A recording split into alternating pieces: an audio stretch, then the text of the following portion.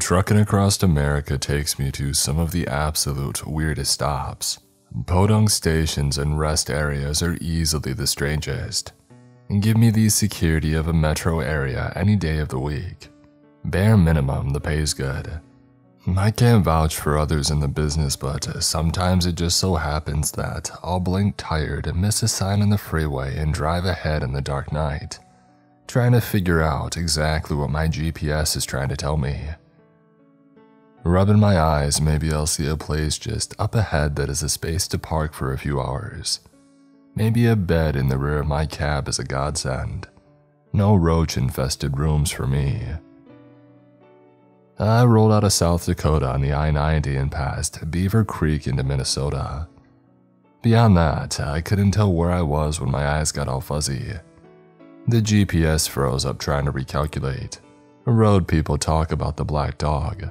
That little shadow thing that jumps in front of the engine when you get dog tired. Is that where it comes from? But that night at least, he was nowhere to be seen. I glanced over to the pile of empty plastic one-shot energy bottles resting haphazardly on the passenger seat. They were supposed to keep me awake, but they had long lost their potency on me. Squinting ahead, watching the headlights cut the path, I rolled my window down to let the cool air in. Maybe that would help. Wind burst through the cabin and I rubbed my face. That's when I caught sight of a truck stop advertisement. It seemed like my best bet to catch a couple winks before I got back on the road. Maybe I could even get something to eat. I pulled up the ramp and took the bridge hanging over the freeway towards that dull-lit sign that called like heaven. I kicked out of the cab, stretching while tugging my waistband out from the places that it dug. It felt good. Standing in the big lot, I read the establishment sign. End of the road. It felt cold looking up at that sign leveled on two poles. I shivered and withdrew my jacket from the cab before slamming the door shut. The lot was nearly empty. The only vehicles besides mine was a pair of old cars parked around back that I assumed belonged to the employees working the owl shift. As I crossed the asphalt, I caught a glimpse of a woman standing in the wide center window of the dining area. And then the blinds came down to hide her. A chill crawled down the back of my neck, so I threw up the collar of my jacket, blaming it on the night air. This is the part where I should have taken my dear old dead dad's wisdom.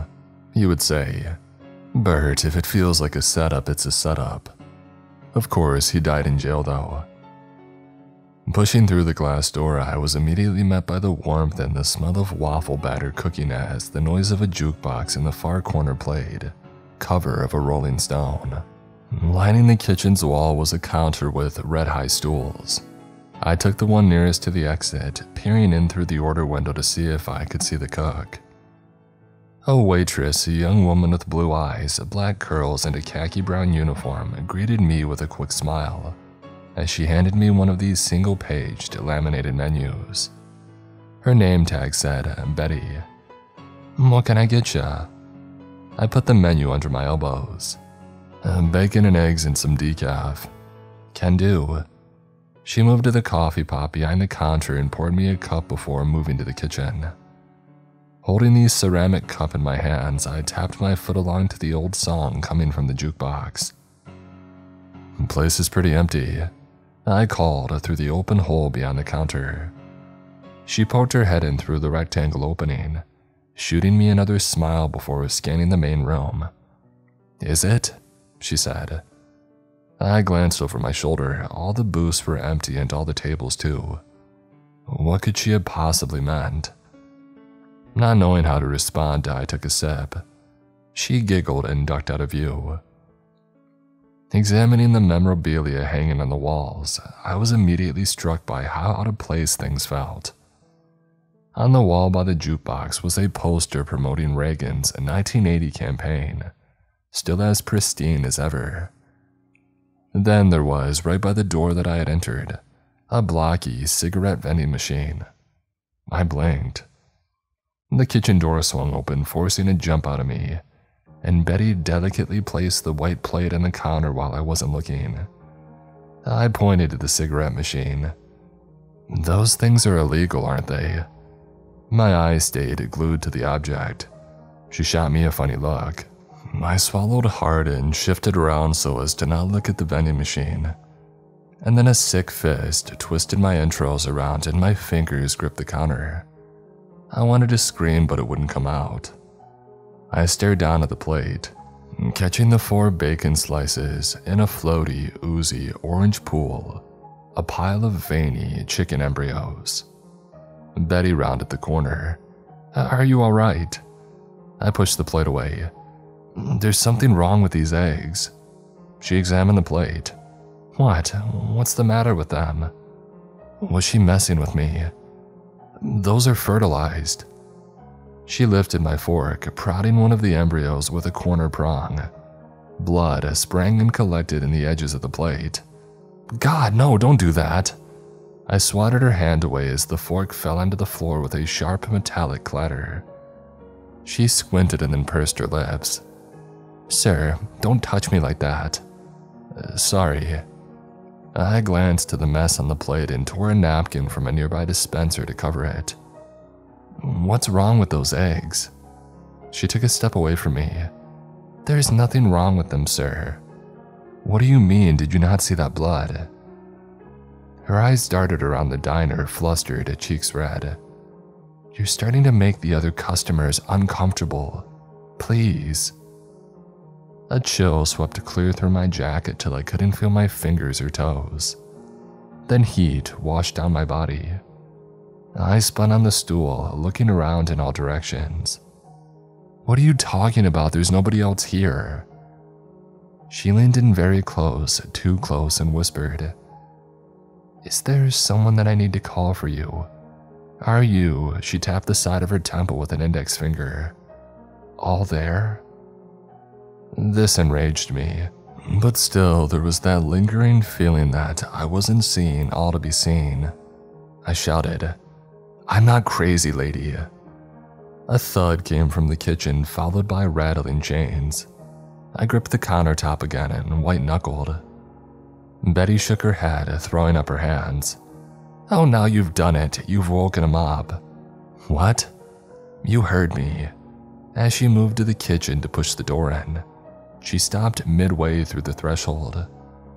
I could hear the rattling of the chains clearer, thumping and breathing and scraping nails.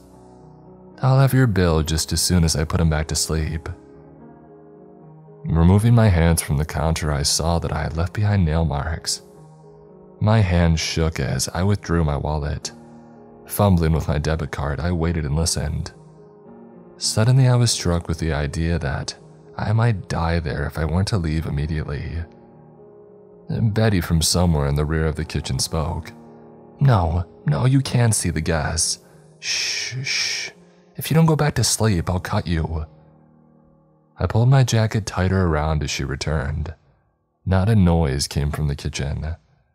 The dizzying effects of surrealism were in full force. "Whoa there, fancy pants." She held up my debit card. "We don't accept these." I threw a 20 on the counter and snapped the card from her hand. "All right, I'll be going then." "What about your change?" She popped the bill straight while holding it up to the overhead light. "Hold on." Heart pounding onto my chest, I spun around with my arm still holding the glass door open. "Yes?" "What is this, some joke money?" "What do you mean?" "It's fake. Says that it was printed in 2013. I shrugged. More than anything, I just wanted to get out of that place. I was certain that I would die. "It's all I got." She rolled her eyes. "Fine, just go then and don't come back." "I don't intend to." I ran as fast as I could to my rig, swung out the door, and I dove in, scrambling to slam it shut again. Sitting in the driver's seat, I chewed my tongue. That was not normal. Something told me that if I spent a moment longer in that place, something terrible was going to happen to me. Intuition, or my dad's words maybe. If it feels like a setup, it's a setup. I double and triple checked to make sure the doors of the cab were locked, and I tried bedding down and back. but try as I might, I could not shake the feeling that I heard the distinct tapping of footsteps outside. And then, of course, I would peer out the windows, but all that was there to greet me was long, still shadows. There, across the lot, sat the diner with its warm yellow glow, seeping out through blinds onto the asphalt. My mind raced all night as I tried closing my eyes in bed. As tired as I had been coming to the place, my adrenaline wouldn't afford rest. The cabin felt muggy, wrong. I waited and waited and waited until a gentle sunlight spilled in and I gave up on sleep. Moving to the driver's seat, I cranked the engine alive, and that's when I noticed it. The truck stop sign was no longer lit up. In fact, there was no sign whatsoever, and the windows of the old place were covered in plywood board, and tiles dangled like tongues from its ancient roof on loose nails. I pulled out fast and hit the freeway, knowing only that I needed to go east and away from there. It comes as no surprise to me that the open road has tricks aplenty harbored around every dark corner of America. Many of the guys that have been trekking far longer than me tell some of the wildest stories. Tales of the black dog come to life, or even psychos trying to run drivers off the road in desolate, otherwise quiet stretches. Then there's one of the things that truckers are known for even if we don't like it. That would be lot lizards.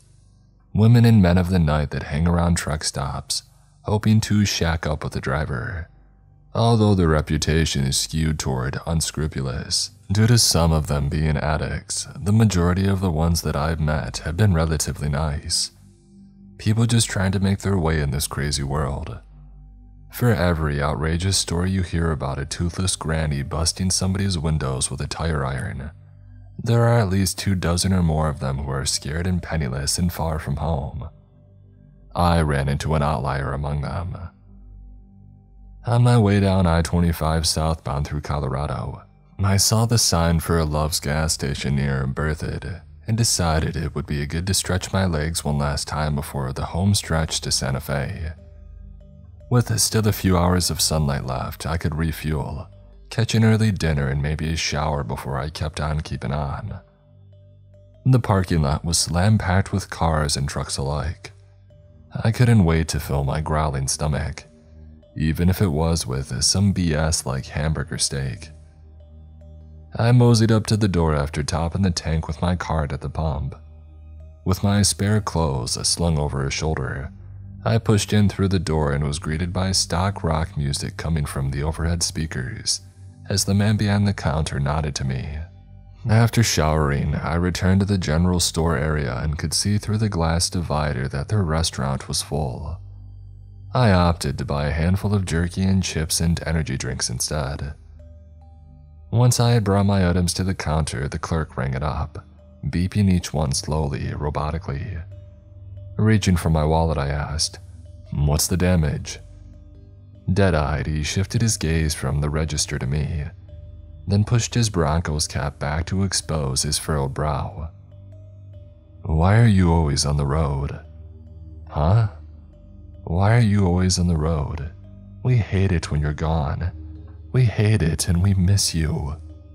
Goosebumps sprang across my arms and my stomach fell into my feet. "I'm sorry, Chief. Have we met?" The clerk blinked a few times, shaking his head. His eyes returned to the register. That'll be $25.68. "What did you say?"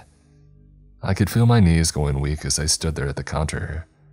I glanced over my shoulder to make sure that no one else was standing behind me and then looked back to the clerk. "What did you say?" He gave me a meager, confused smile. "That'll be $25.68. No, what did you say to me before?" "I'm sorry, I'm confused." Maybe I was tired. Yeah, that must have been the culprit. I was starting to hear things that weren't there. The thought of taking a vacation came to mind. Lord knows it had been too long since I had had a nice long vacation. Perhaps I could take a cruise south of the border, ease my mind, drink tequila, and forget. I paid him and I left. As I walked across the parking lot towards my rig, I had already torn into one of the bags of salt and vinegar chips, shoveling a fist of them into my mouth. Probably more than anything else, my sedentary lifestyle combined with the fact that I ate garbage was beginning to fatigue me. And that's when I saw her. Blonde hair, black cowboy hat, blue jean bell-bottoms. I stopped mid-step, potato chips crumbling out of my frozen hand. The audacity of this woman struck me first.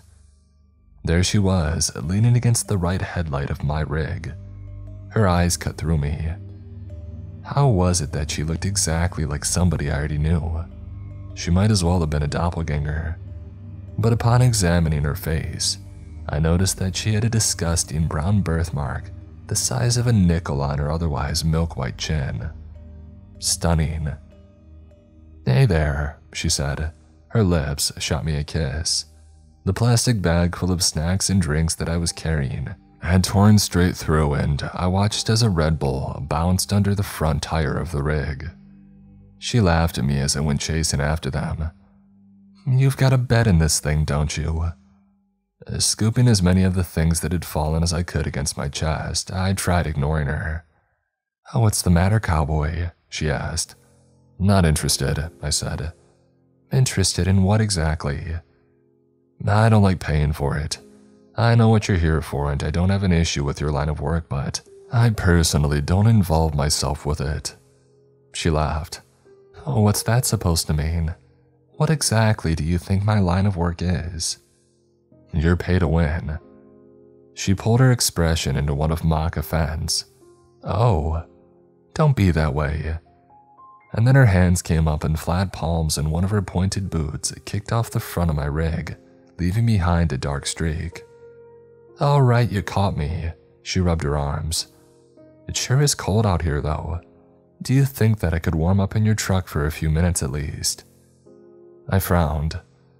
"Why don't you just go up to the store?" "They don't like me in there." Sighing, I pointed a finger at her. "All right, but only for a couple of minutes. I need to go on soon." Maybe it was because she was pretty. Maybe it was because her face was so familiar. I'm uncertain why I cracked open the door and let her crawl inside. I stared down at my bag of open chips, eating one at a time. "Where are you headed?" "South." "What for?" "Stuff." "What's your name?" "Bert." "That's interesting. My name's Alex and it's nice to meet you, Bert. Is that short for something else?" "Bertrand." "You are probably the world's worst conversationalist. I'm not an animal, you know." Setting the chips to the side, I nodded. "Yeah, I know you're not. I'm sorry." "That's better. Now, why don't you tell me why you look at me like that?" "Like what?" "Like you've seen me before." I started. "You remind me of someone." "Who?" "My ex." "Oh, that's rough. I'm sorry." "What made you get into the business?" I asked, hoping to change the subject. "Well, that's not something I'm asked very often." Her deep brown eyes looked off through the windshield. "It's nothing tragic if that's what you think." "That's what everybody thinks." "I guess so." "It's just a way of doing something till I die. Same reason you drive this truck. Same reason scientists watch the stars. Passing the time." Never thought that I would meet a philosophical hooker. "Hey, don't call me that. Sorry." The cabin grew quiet and still as her left hand played with one of the holes in her blue jeans where the threads had come away in stringy clumps. She rolled them back and forth between her forefinger and thumb. "Oh, why are you always on the road?" Well, I tried thinking of a way to explain it, a way to reinforce all the reasons. "We get really sad when you're gone, and you're always gone for so long." I blinked and her eyes became tethered, hers milky, unclear. I sat there with my hands in my lap for an eternity, looking at the woman and nothing else. The world beyond disappeared. A sneaky paranoia coiled around me and squeezed. My fingers latched onto the steering wheel, running the circumference of it nervously. "What? What did you say to me?" You're always gone and it hurts to see you gone so long. And you're always tired. Why do you do it? Why do you hate us? Do you not miss your family? Please come back and visit, please, it hurts." The woman reached out with clawed hands and I put up my own to defend myself.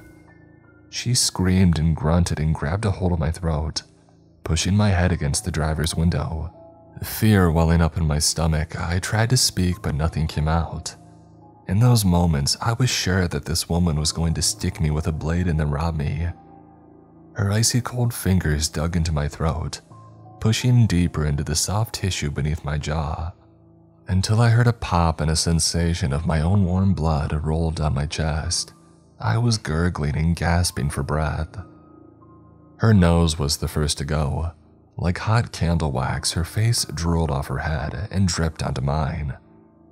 I blinked sporadically through the melting face as my eyes gunked. And then I was screaming, or perhaps it was a death rattle. In a blink, I was completely alone in the cabin.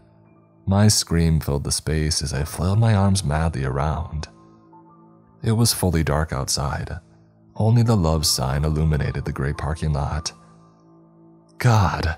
I wiped my eyes and flipped the sun visor down to investigate my neck. No bruising, no blood, and nothing. Through heart-pounding seconds, I was sure that I had lost my mind. But as I cranked the engine on, I looked over to the passenger seat. There sat a black cowboy hat. I tossed it out the window once I hit the interstate and watched it cyclone around the edge of the trailer in the rearview. Home was just up the way while dawn came to meet my wandering mind. Driving for long distances gives you a lot to think about. I wonder about the reasons for life and the whys behind people's actions. But mostly I have thoughts so inconsequential and difficult that they could hardly be summed up here in words. I dropped my load off in Santa Fe and made my way over to Villanueva, a small community in the heart of New Mexico. Everything on the back roads was quiet as I took the dirt out to where my house stood among dusty hills and sagebrush. This was the place that my ex had wanted. When we were looking to buy a house, I wanted something closer to Albuquerque, but she insisted the price was better and she liked the outdoors. Well, there was plenty of that. Finally, I parked the rig with the engine still running and stared at the dark house with its blue paneling. There had once been a reason for me to get excited about it, but that seemed like a lifetime ago. She never could get over it. As I watched, the black windows caught in the headlights. The CB came alive with static. I froze and watched the black box. Words came through the speakers in sporadic sputters. "You don't want to go in, do you? You wish you could turn around and drive off. You don't want to check the mail and see the letters that you've gotten since last you were here. What's the matter with you? Don't you want to be a functioning person?" The CB sat quiet, and all that could be heard beyond the windows of the cab was the echoing howl of a coyote. Even with AC on the cab, it was warm. I lifted the CB. Who is this? Who's using the channel? A cackle escaped the box, filling me with a sense of impending doom. "Dad, don't you recognize my voice?" The receiver fell from my hand, stretching the curly cord long. "I know you weren't around much, but you would think that you would recognize your son's voice." I rubbed my cheeks. It wasn't happening. It was no more than a manifestation of grief, or a sick joke. "What are you running from, Dad? Don't you miss?" I shut the CB off and pushed open the door to hop out.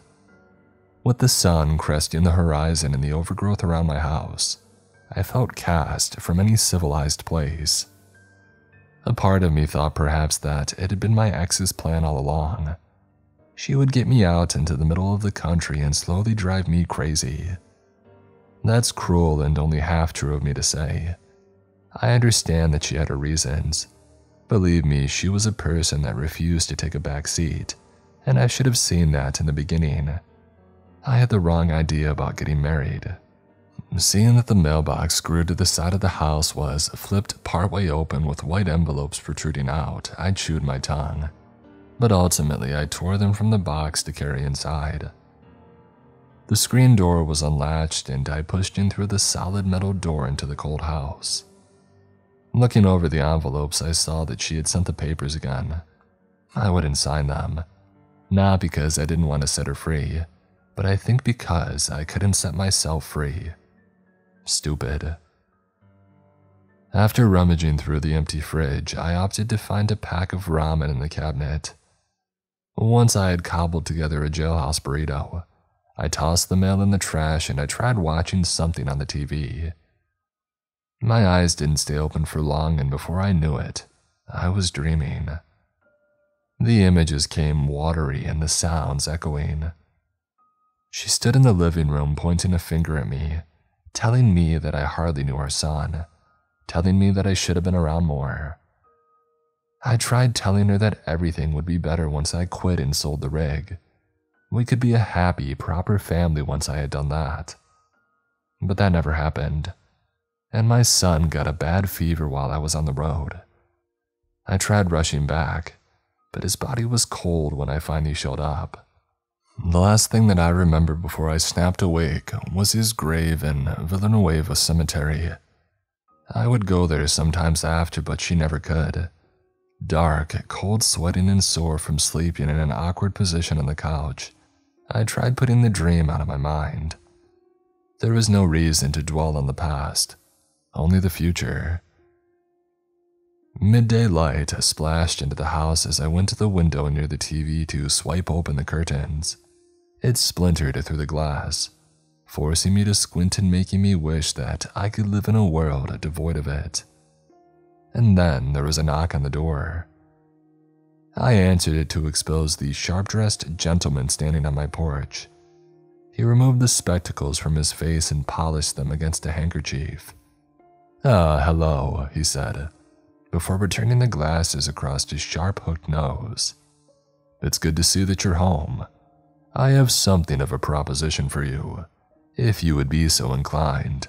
I would like to hire somebody with your set of skills to take some cargo up to Maine. Word is that you own a truck, yes?" My mind went to the message that I had received in the CB. Was there any connection, or had I lost my marbles completely? "Who the heck are you?" Looking past his shoulder, I could see that there was a woman standing out near a black town car in my driveway, parked behind the rig. Sunglasses and a sun hat disallowed me from making out any defining characteristics of her. Of course, I'm a businessman of sorts, looking to expand to more lucrative ventures. His voice was absent, feeling scripted. There was something in the way that he carried himself that made my skin crawl. My mind immediately went back to the adage that my dad had told me. If it feels like a setup, it's a setup. I get lost. I went to close the door. Hold on. His foot shot into the threshold to keep me from shutting him out. I think I've got something that might change your mind. The man produced a rectangle of paper from his jacket pocket and slipped it to me. Holding it up, I saw that it was a check. Scrawled across the amount line was more than I made in 2 years of freelance work. Is this some kind of joke? The man raised an eyebrow. Is it not sufficient? I like to take care of my people.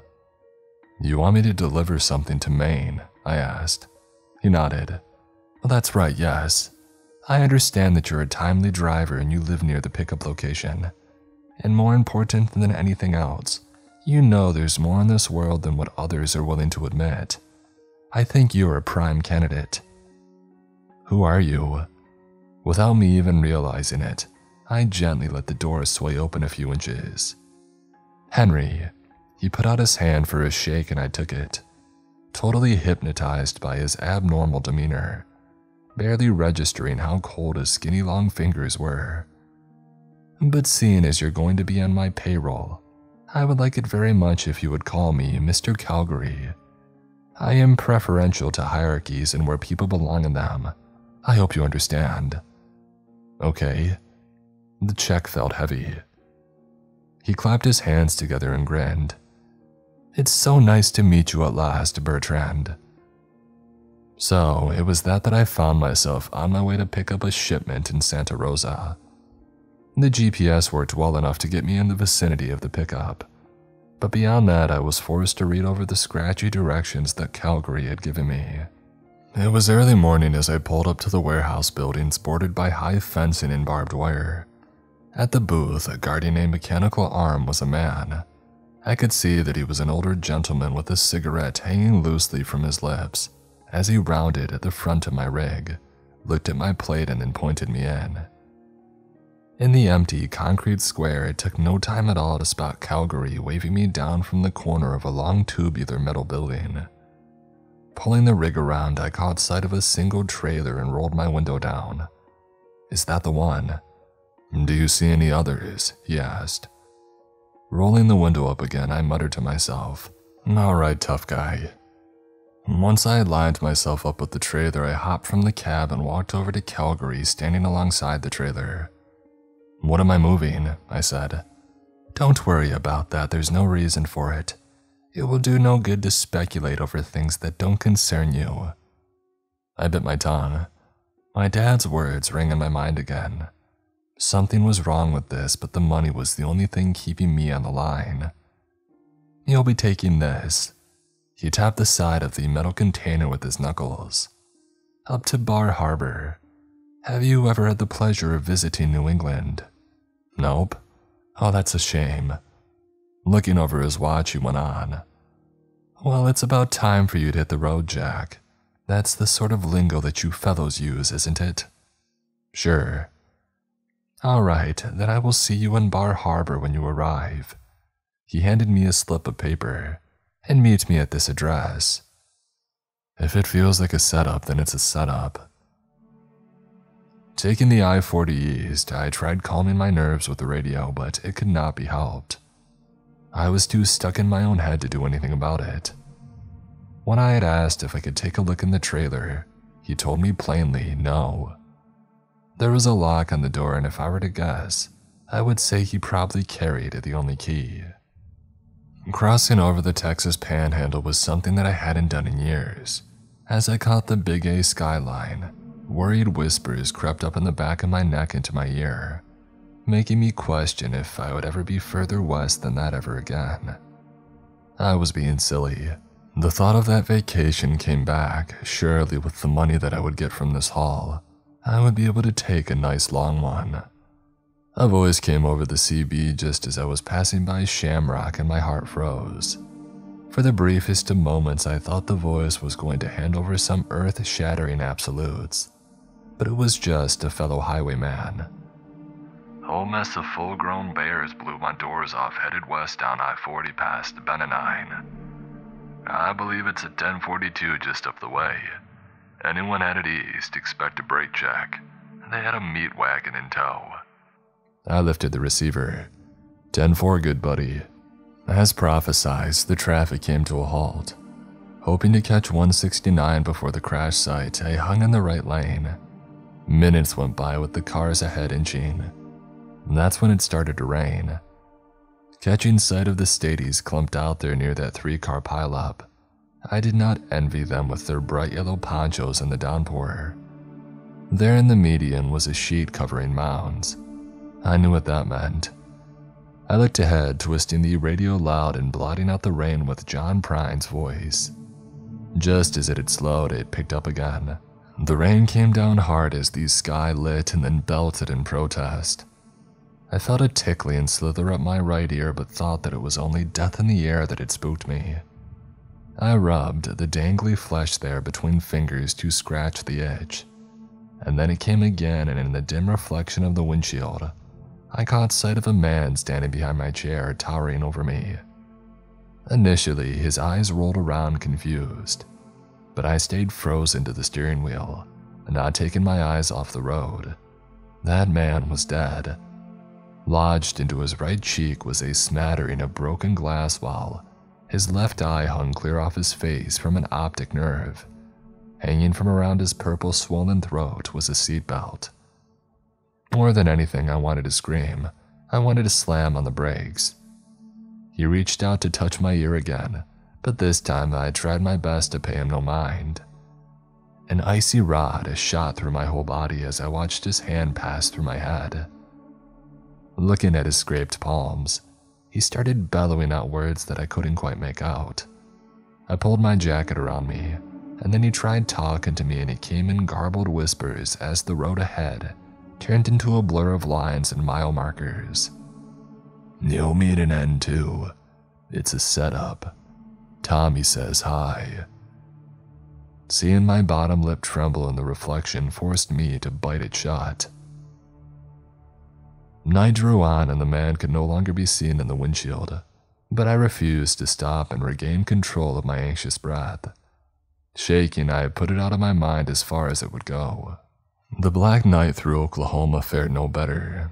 As I drove on and the cars thinned out, I could see him standing by the side of each mile marker, mouth moving in words and never to be heard. Time became infinitesimal, incalculable. No coherency could be managed on that foreboding interstate. As the headlights blared and I ceased to exist as a full person understanding the world. There was only the steering wheel in front of me as I urged the rig to take me on. I wished that I were done with the task and in Maine already, but I had so many hours to go. There would be no sleep until I died. Of that much I was certain. In actuality, I would have probably been fine if I had pulled off somewhere to recharge. So many odd happenings came to pass that I no longer wanted to stop. In my deprived mind, I could only think of pushing on, and so I did. Blinking slow through throbs of sleep, I found myself slipping. The mile markers and no haunting man in sight whizzed by, and the signs scrambled to indecipherable gibberish against the backdrop of a starless horizon. Still, the freeway was wide and safe, and among others. Trying to give my mind something to do, I began singing along to the CD that I had playing. Dear Abby, my feet are too long." But this proved to be no better than my jaw remaining motionless. I shut the radio off, and then came a great big yawn that forced me to squint through kaleidoscopic tears. By the time that it passed, I was confronted with something that woke me up so completely that I straightened myself in the chair and gripped the steering wheel with wide confusion. The road ahead was no longer the interstate, but a narrow, crooked road with foreign trees clawing at the trailer. Angled, crooked fingers forcing a twist in my stomach. Swallowing hard, my eyes darted to the fuel gauge. Plenty left, but no idea where I was. The GPS map spun in erratic jerks, recalculating. I shut the useless thing off. Rationalizing away my superstition, I came up with any number of reasons that I might be on what had to be a back road. But each one dissipated with the thump of my front right tire hitting a pothole. The sound of crickets among the trees, as rocks kicked underneath the cab, reminded me how alone I was. The road, never ending as it was, snaked through deep forest. Only one thought sprang to mind. This was how I died. The setup had finally caught up to me. Within that hushed insanity, I hoped and prayed that light would find me just around the next bend, but it never did. Instead, when I did see light next, it came from the rear view in the form of a pair of high beams from a pickup truck. Breathing a sigh of relief, I watched as the lights behind gained speed. I wasn't so alone after all. And then the sound of metal on metal came and alienation rocked back to me. The truck crashed into me, swaying the trailer. My tires slid as I fought to regain control and stay on the road. What the heck are they doing? I kept them in view as well as I could through the rear view. The CB choked alive, stopping my heart short of beating. "We guard the roads and have found you a hazard." I jerked the receiver to my mouth, certain that the person on the other end of the line was the one trying to run me off the road. "What are you doing? Are you crazy?" Another slam at my back end. "Come on," I screamed. "Will you or will you miss it?" A tire dipped off the road and I almost overcorrected. The thrum of the engine, the lights, the sneaking darkness ahead, and the trees combined to make a perfect tunnel vision of hell. Back off! And then an idea sprang to mind. I eased the brakes. Another slam came and I felt the trailer shift. It was not long until I was nearing a full stop. As they did too, a new thought came. What if they were trying to board the rig? What was I to do then? I twisted the engine off, yanked the keys from the ignition, and locked the doors before diving towards the rear of the cab where personal effects were scattered across the bed. I scanned the vicinity for something big, something that I could whack somebody with. I should have invested in that gun that I thought about years prior. Pivoting to face the front of the cabin from what I hoped was the relative safety of the darkness, I squeezed the keys between my fingers. It was hardly a weapon, but I would use them if I needed to. I watched through the small window at the head of the bed. Black shadows moved across it. In a single file line, they marched by in an approximate silhouettes. Cold swept through the cab. Even without appropriate light, I could see my own breath mist in front of my face. Something was very wrong. They weren't making any noise. I craned forward to catch a glimpse of them standing in front of the engine. There they were, too many to have piled into that pickup truck. No way. Shrouded in shadow, they circled the front of the rig, interlocking arms like they were cut from black paper and strung across that way. Teeth clenched, I waited. Could they see me? Should I have run off into those trees? A whisper rose in the air.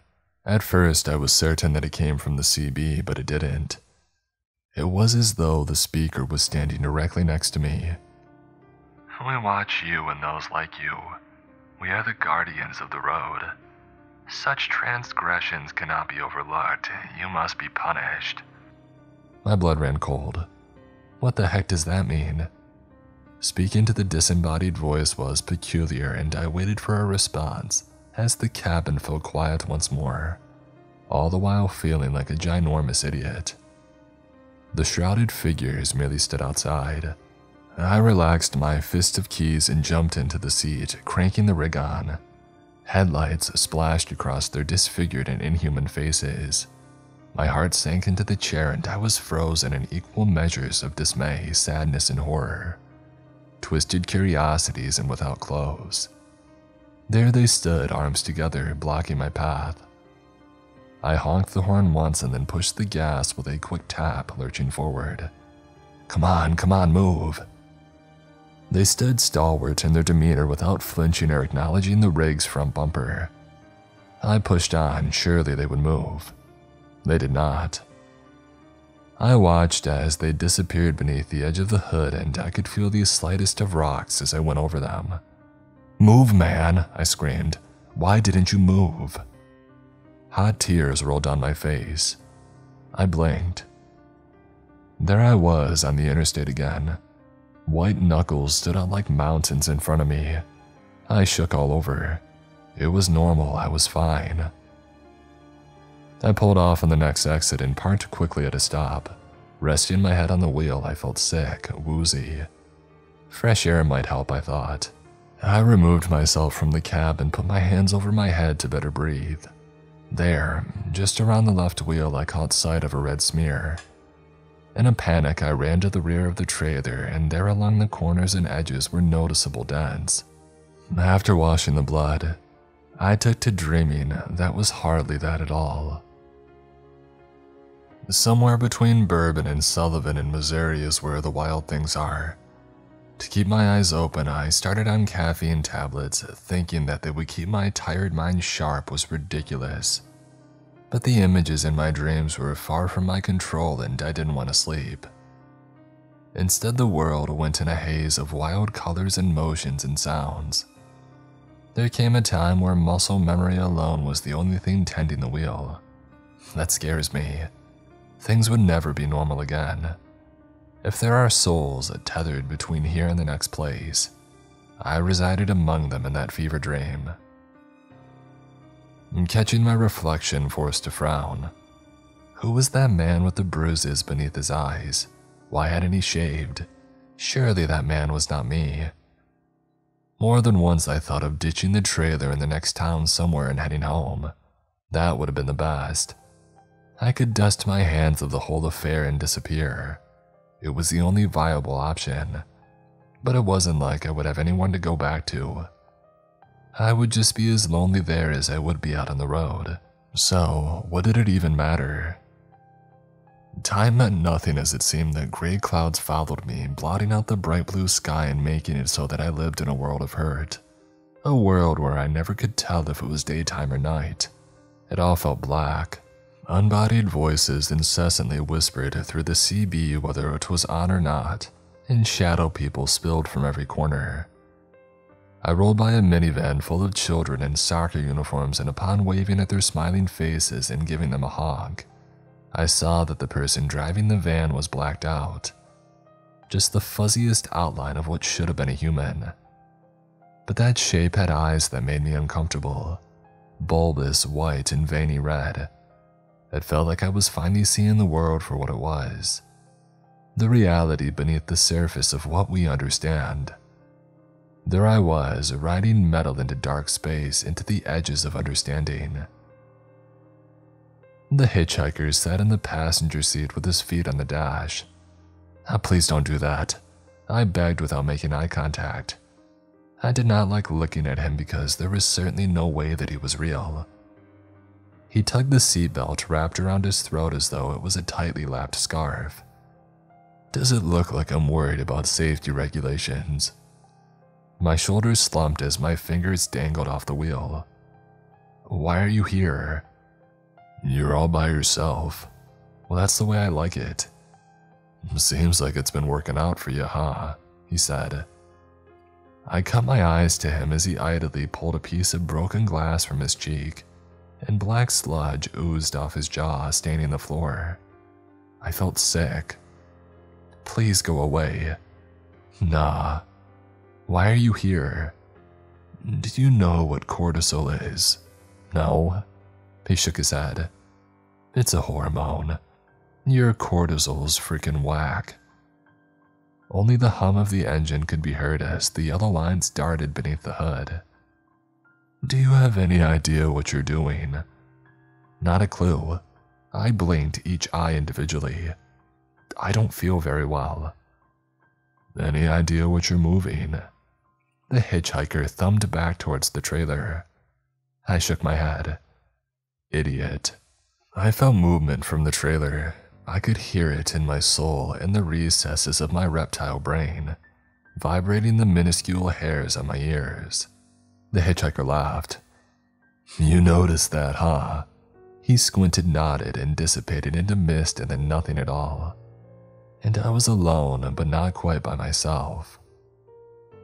I felt the trailer rock gently once more through whatever divine means and saw a long black limb that could have been mistaken for a tree branch creep from the top of the windshield. It came down in a wavering motion before it was joined by another. My heart shot into my throat like a carnival-strength game. They were spider legs, massive spider legs. The points crept towards the edges of the hood. In stunning detail, the mandibles of the creatures exhausted the air from me until I was certain that I was in space, somewhere else. Such a ridiculous reaction it was, but I turned on the wipers and I sprayed. The spider hardly noticed. With my eyes peering through the spaces between its legs, I tried keeping my eyes on the road. Somehow I managed. The next exit found me throttling through it, and I slammed on the brakes as I came to my first stop sign. Still the things maintained its grasp on the rig. I pulled into the nearest station and the massive spider stretched its legs. Without thought, only the need to get away from it, I pushed the driver's door open and I slung myself out, running from the cab. Bolting across the parking lot, passers-by shot me strange looks, but I paid them no mind. As I reached the station's door, I wagered a glance over my shoulder. Nothing was on my rig, nothing at all. I had lost my mind, of course. Heart still beating, I crossed the parking lot toward my rig, fist clenched, teeth grinding. After rounding the front of the engine several times, examining my surroundings in 1,000 crusty blinks, I took a deep breath. And that's when I saw the spider legs again. They came from the sky and reached down to consume my vision, and then it dawned on me. The spider had not been a giant creature. It was on my face. I screamed and swatted at my brow. The spider, roughly the size of my hand, smacked the ground on its back. I slammed a foot on it and hunkered down while putting my face in my hands. There's something wrong with me, there's something wrong with everything. I had been too tired to feel it on my face, and my delusional mind wasn't seeing things right. Hey there, cowboy. I looked up to see a man, well, mostly a man, standing over me with his hands on his hips. He wore a badge, but his face was like that of the driver I had seen in the minivan. He looked like he had been cut from deep black absence. Officer? I nodded at him. You alright? His lidless eyes ran along his face like fried eggs, drooping where his mouth should have been. I'm fine. I tried averting my gaze to the ground as I stood. Tired? He asked. Sure. Yeah, my daddy was a trucker. I get how it is, but you should get some sleep. You were swerving back there. I nearly pulled you over, but figured I'd give you a warning. Get some sleep, cowboy. His bulging eyeball rolled clean off his face and slapped the ground.